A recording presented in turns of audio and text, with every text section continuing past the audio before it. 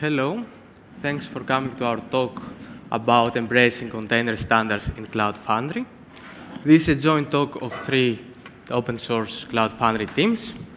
My name is Konstantinos Karampogias. I'm working for Swisscom and I'm a remote member of Garden team located in London. Here with me. Hi, I'm Lestaris. I'm a product manager working for Pivotal. I work for the Garden-runC file system team, or GrootFS.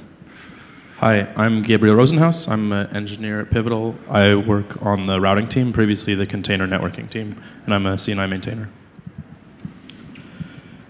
Okay, we will start with a short introduction of how containers are being used in Cloud Foundry. We are going then to speak about the situation before standards, what were the pain points.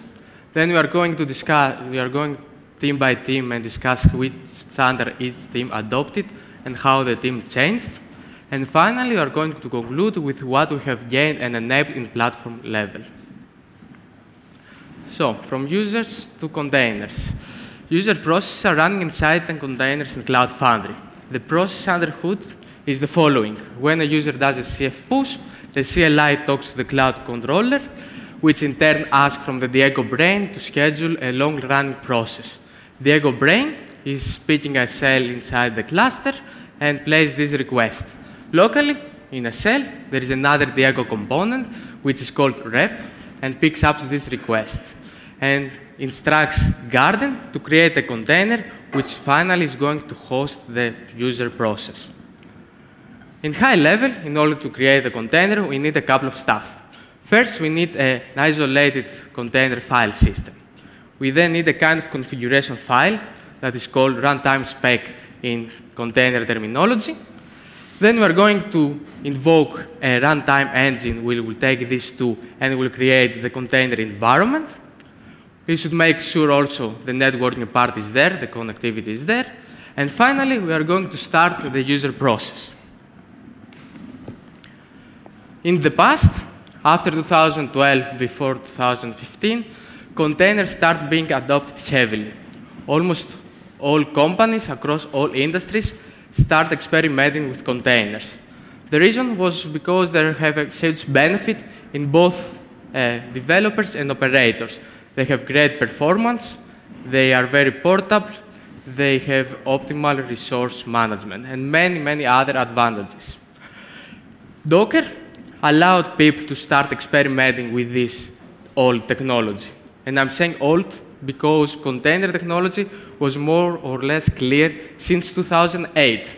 It is an isolated process that runs using some kernel features like namespace, C groups, and other security improvement like capabilities and seccomp. So the situation was, from the one side, there were very strong incentive to put as fast as possible containers to production, and from the other side, it was clear how to create the containers. But the problematic part was the software that spin up the container.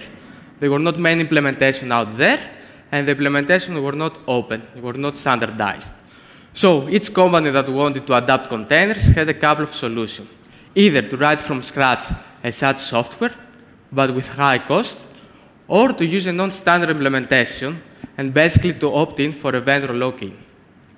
That was one of the reasons why containers did not go faster in production systems. Cloud Foundry, of course, picked the first solution. A team in London was spun up called Garden that maintains a component that was called back then Garden-runC. From the one side, Garden-runC implements the Garden API that speaks to the rest of the Cloud Foundry component, and from the other side, implements all the functions that are required in order to spin up a container. This component was large because it has a lot of functionality, built-in runtime, networking, file system, and it was very complicated because it was interacting with the kernel, and this has been always a tricky part in software engineering. So without standards, we were very busy in maintaining this component. We were very busy into patching this component. When there was a security vulnerability, it had to be patched instantly and without no external help. On top, other tasks like porting to Windows were hard because we could not actually reuse the code.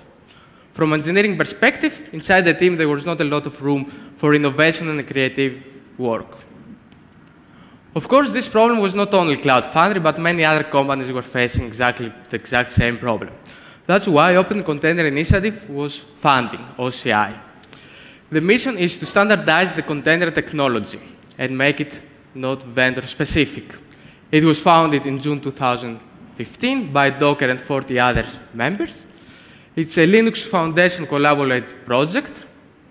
It started with a runtime specification. Well, runtime defines the life cycle of a container, how you start, you delete, you kill a container, and the environment, namespaces, volumes, networking. After 2 years, in June, it came to the first stable version. RunC is the reference implementation of the runtime specification that was donated by Docker. Here is also the GitHub repository, if you would like to get some more information. So Garden team saw the benefit of using this OCI standard and was one of the early adopters. The architecture changed. From Garden Linux, we renamed the component to Garden-runC, and we delegate a large part of the component to this external reference implementation. So the component became smaller and more flexible. One part was rewritten to support the OCI. And in general, it was great because the support from the community came. So when we had a vulnerability or anything else, it was people working on that all over the world. This has been already in production for a year, maybe more. And with that, I'm giving the floor to Gabe.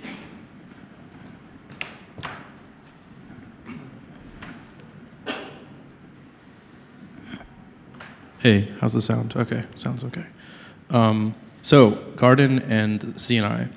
So, as a Cloud Foundry operator, if you were here for the previous talk, you might have heard about the container networking project. The Cloud Foundry operator wants to have their containers attached to existing networks. They'd like to have fine-grained network policies between those containers, maybe from containers to other things. They might want to utilize advanced features of their software-defined network if they have something like NSXT.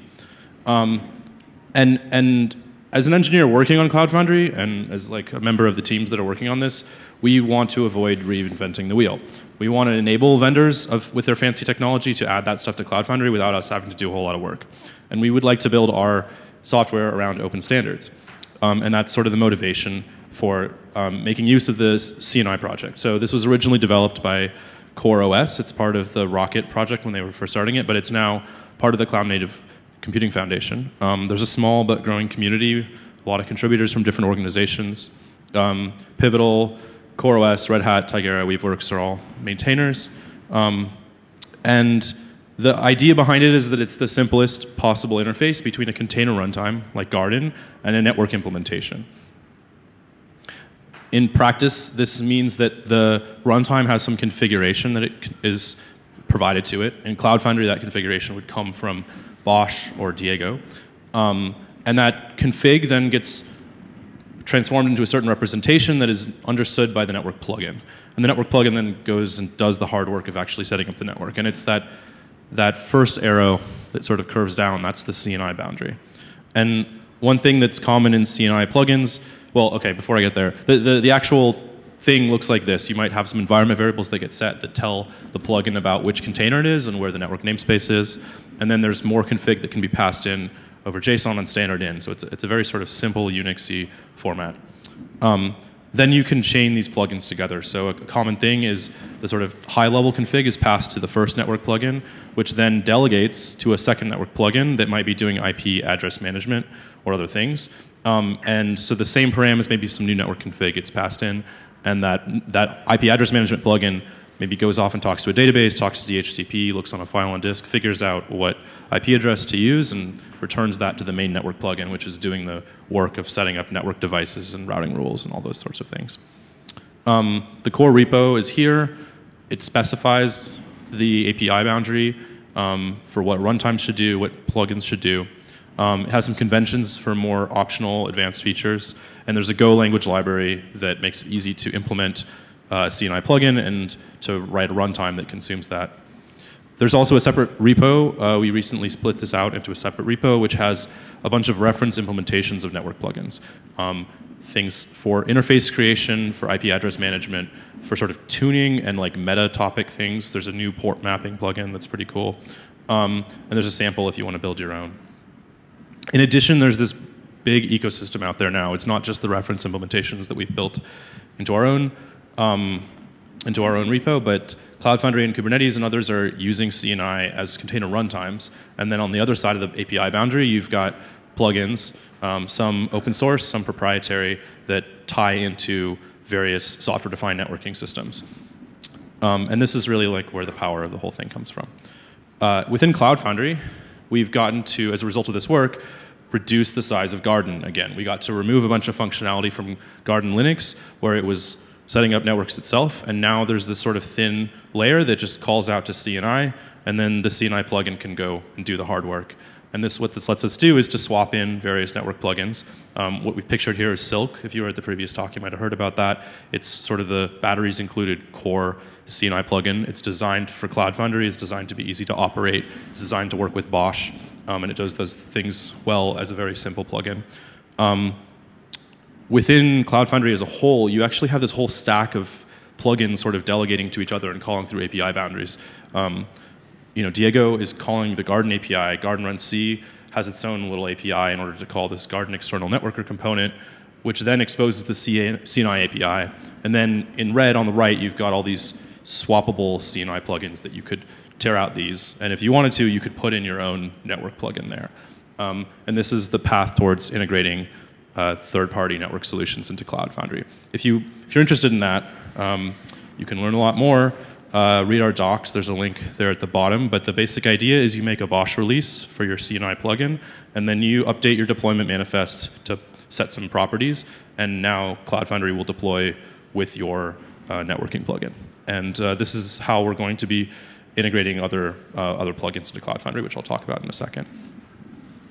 For the wider CNI community, we're sort of polishing up support for IPv6 right now. It's mostly done. We're talking about adding a new verb to the standard. We're talking about adding a conformance test suite so that we can know that plugins are sort of doing the right thing. And then we're going to be doing some release management improvements. In Cloud Foundry, there's going to be more CNI Bosch releases coming out. Calico, I think, is working on one. VMware is working on one for NSX. This is kind of exciting. So that's the end of the CNI stuff. Right. So the last bit is to talk about OCI images and in Garden. So to start with the definition, what is an OCI image? Konstantinos introduced OCI, the Open Container Initiative, before. The OCI images came a bit later. It came around the end of 2015. And it essentially is describing the container image format. It's standardizing the container image format. During the time that OCI images became a thing, there were already two main standards. You are probably familiar with the Docker image format standard, which has been around for a while, and it's very popular. There are millions of Docker images out there. And there is also the AppC standard coming from CoreOS. On the other hand, the OCI image standard is not defining distribution, because with Docker, you get the image format, but you also get the distribution mechanism. OCI does not have this as part of its scope. So we're only talking about how an image looks like, and not how you download an image. In particular, the image is composed of layers, just like a Docker image. And the layers themselves are fully compatible with Docker image layers. The metadata are fairly different, but there is a very well-defined process to convert a Docker image to an OCI image, and also to convert an OCI image into an OCI runtime bundle, which essentially means that you can get an OCI image and create a container out of it. To say a few more things about layers, essentially an image layer is a set of files and directories. You can think of it as a diff. And then you're applying all these diffs on top of each other to get an image. If you are familiar with a Docker file, this is a reverse Docker file in which the The first line is at the bottom. So you start from a base image, as you may call it. In this case, it's Python 3.5. And when you say from, you're essentially pulling the layers of this base image into your container image that you're about to create. And then the next line is adding your code, is adding the contents of the current directory to /myapp. This will create another layer, which will contain all these files and directories that compose your code base. And the last line, which is pip install. Pip is a dependency management tool for Python. And it essentially will install all the dependencies of your, in this case, Python application, which, again, will go into a different layer. So all the files and directories pip will download and install will go into a separate layer that will be applied on top of your existing layers. In terms of metadata, we have a few JSON files. So this is the first one. This is the index.json, which defines an image. And you can have one or more manifests. You can see that this is actually an array. And a manifest is essentially another JSON file. But every file in OCI image is defined by a content address, a SHA-256 content address. So then you have the manifest, which points to a configuration file, another JSON, and it points to a set of layers. Again, we have an array here with a set of layers, which are essentially tarbles. The configuration has its own metadata, so it essentially tells the runtime that this is the architecture, so you can only run it in AMD64, and some metadata, like the environment variables and the command to run when you actually run the container based on this image. So we would like to reduce Garden-runC even further and also use OCI, which is why GrootFS became a thing. So it's an image plugin for Garden, and it makes Garden even smaller because it removes the previously built-in file system that Garden was carrying around. So GrootFS, yeah, just to say a few more things on why we did this work. So the previously built-in component is called Garden-runC. You may have heard of it. It has been largely an implementation detail of Garden-runC. The problem with Garden-runC is that this code base is now about 3 years old, and it would be really hard to refactor it to add OCI image support. The OCI image support, on the other hand, is very beneficial for us because it unlocks a lot of features. You may have heard of OCI build packs, and also treating all different container workloads the same way. The ones that are build-pack-based, CF stacks, and the ones that are Docker-based, is very beneficial because we can do various optimizations in how we handle containers in Cloud Foundry. So what is GrootFS? It's not a file system, even though its name suggests that it is. We like to call it a container image management tool, which is not really a term you will find elsewhere. And it's basically a tool that deals with the file system isolation of containers, so each container gets its own isolated file system. It deals with caching container images, so you don't have to download the same image twice. And it also deals with disk quotas, because Cloud Foundry has this peculiarity that it cannot really use user disk quotas, because all the containers are using the same VCAP user. So it has to use directory-based quotas for each container. And this is hard. This is very hard. So we had a few iterations. We started using ButterFS, which didn't work very well for the Cloud Foundry scale. What we ended up with is our current implementation of XFS for disk quotas, which has a very mature implementation of directory-based quotas. They call it project quotas. And we also use overlay for layers and for casting these layers. In terms of adoption and rollout, we have been running GrootFS in PWS, the Pivotal Web Services, since April this year, I believe, and it is shipped with PCF 1.12. So we are now looking into making it GA in the open source world. There is an experimental file for CF deployment, and there is also an experimental flag for Diego release manifest generation scripts. So if you would like to make it a default, if you have any concerns about adopting GrootFS in your installation, please come talk to me tomorrow in the GrootFS office hours. And with that, I'm going to give you to Gabe, who's going to talk about the future.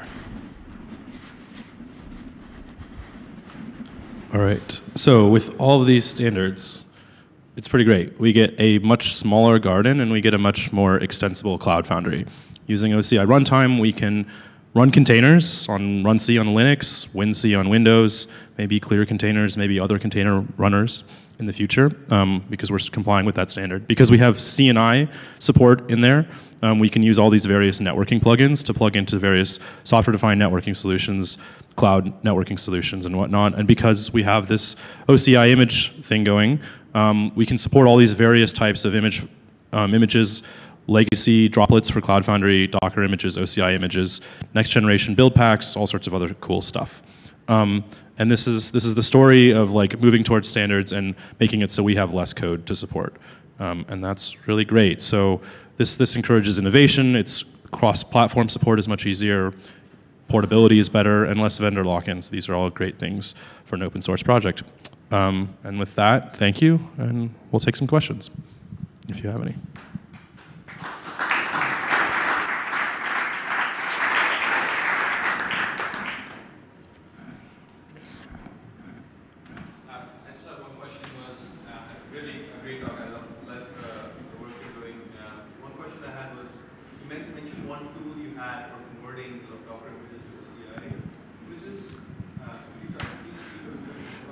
I didn't actually mention a tool. There are many tools. For instance, one of them is Scopeo that you could use. What I try to convey is that there is a defined process, and there's a standard process of doing so. So the implementation, you can find many implementations. Scopeo is the one I would suggest, because that's what we use to convert Docker to OCI. But yeah, there are more than that.